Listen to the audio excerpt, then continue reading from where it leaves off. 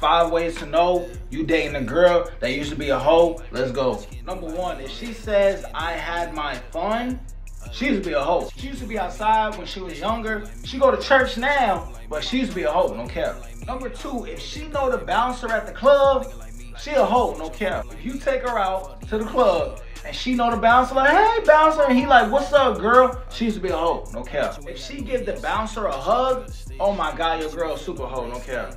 Number 3, she's friends with a promoter or a DJ. A promoter's job is to bring hoes to the club, to make the club look interesting, to get hoes, recruit hoes. The DJ's being paid to be there.